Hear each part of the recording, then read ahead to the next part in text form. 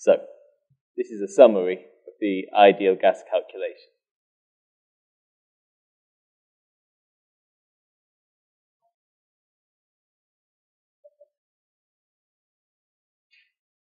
It was quite long, it had lots of different ideas, and all of these ideas are important in statistical theory, so let me go through it step by step. What we started with was the quantum solution of a free particle in a cubic box.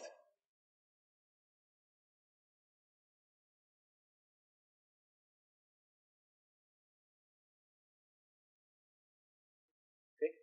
And we showed that the energy levels are labeled by a vector, and in particular, they were 2 pi h squared over m c to the minus 2/3 and the length of the vector n squared. So this was the first result we had. We modeled a gas as lots of free particles in a box, and we calculated from quantum mechanics that the energy levels were this. And note that this result depends quite strongly on the shape of the box. So in fact, this result is only true if the box is a cube. If I take a different shaped box, I will get different results. This result depends on the shape of the box.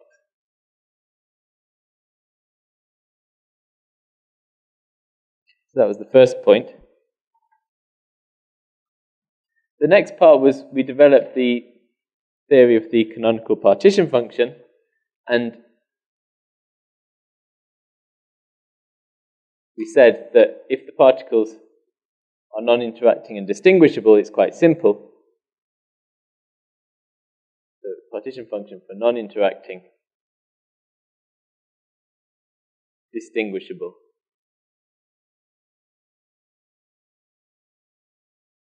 particles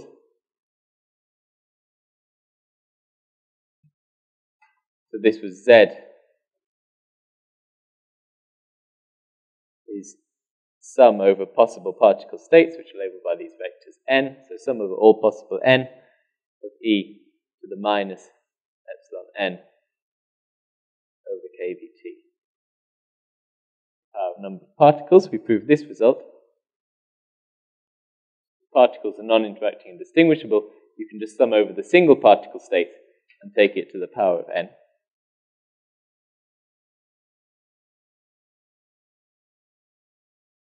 But in a real gas, the particles are indistinguishable.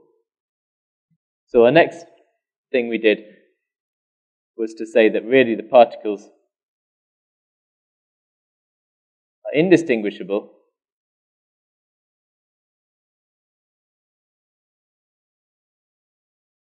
and there you can't calculate the partition function exactly because the number of microstates depends upon whether the particles can occupy the same state or not, and so on.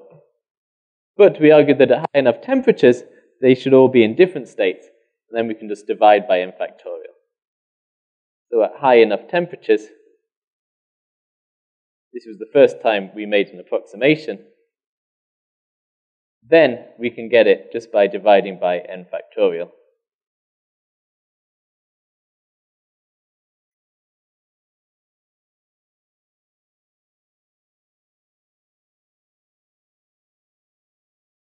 This. And I told you, although I didn't prove it, and I will prove it next semester, that for an ideal gas, high enough T means about above a few Kelvin for this approximation to be valid.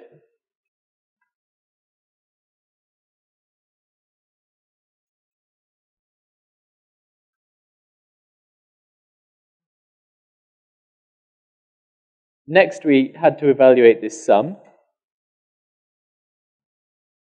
But you can't evaluate this sum exactly, because this energy epsilon goes like n squared, so you get a sum of n e to the minus n squared.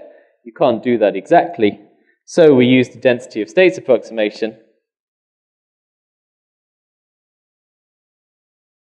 where you replace the sum by an integral.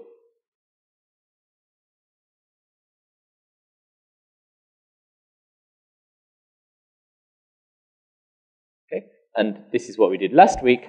We calculated the density of states of epsilon as being 2m to the 3 over 2 times b divided by 4 pi squared h bar cubed times epsilon to the half. And this result does not depend strongly on the shape of the box. So in fact, to derive this result, we assume that the box is cubic, but you can show that whatever box shape you take, as long as it's not incredibly small of quantum size, this result is generally true. So this result does not depend, at least not strongly, on the shape of the box.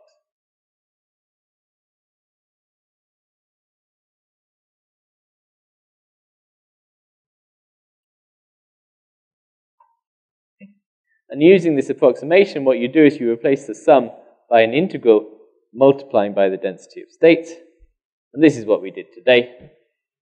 We said that this tells you that z is 1 over n factorial times the integral 0 to infinity with the density of states times e to the minus epsilon over kBt d epsilon to the power n. And this is what we did today. Today we evaluated this integral and we got the final result that this is 1 over n factorial times n kBt over 2 pi h bar squared 3 over 2 times b all to the power n.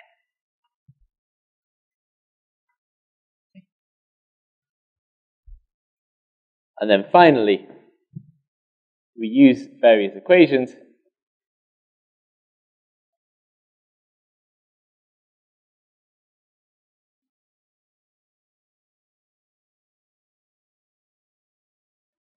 to find the equations of state.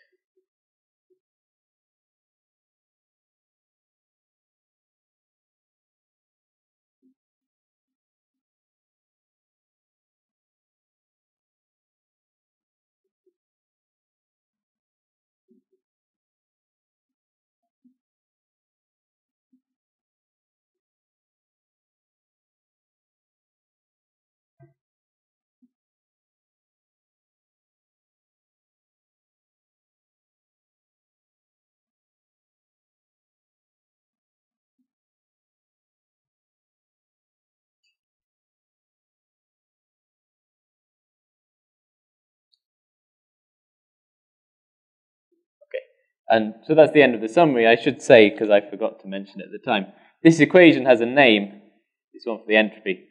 It's known as the Sackur-Tetrode equation.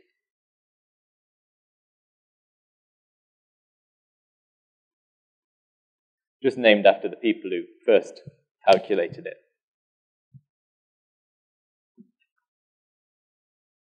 Okay, so this is a summary of everything we've done for the ideal gas over the last probably 3 weeks or so. And the form is general. Okay? So although these results, these equations are particular for the ideal gas, the calculation, the method we use is quite general. So we will, in various applications, both for the next couple of weeks and next semester, we will use the same kind of methods.